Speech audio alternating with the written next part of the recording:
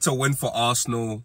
Obviously, it was against a third division team, but the game aside, I have to talk about the youngsters. I've never seen a group of young players so confident and comfortable on the ball.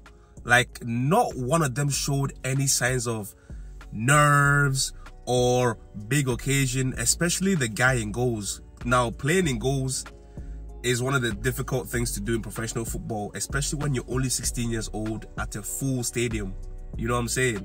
But this guy, Jack Porter in goals, was just incredible. Our youngest ever starter in an Arsenal kit, and a big shout out to him, Myles Skelly. I know a lot is said about Nwanaeri, but Myles Skelly, oh my goodness, what a footballer we have on our hands here.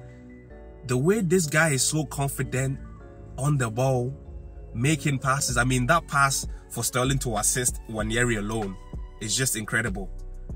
Perfect way of pass, perfect speed. Honestly, man, what a player. You think this guy's been playing professional football for the last 5, 6, 7 years. And when you see it with people like Kobe Menu at Man U, you're seeing that youngsters nowadays have a newfound level of confidence that you haven't seen in previous years. It was quite rare to see people this confident back in the day, but now it seems to be like the only way to play for high-level teams is to be very confident on the ball. And obviously Nwanaeri, this guy, wow. Our next superstar, our next star boy.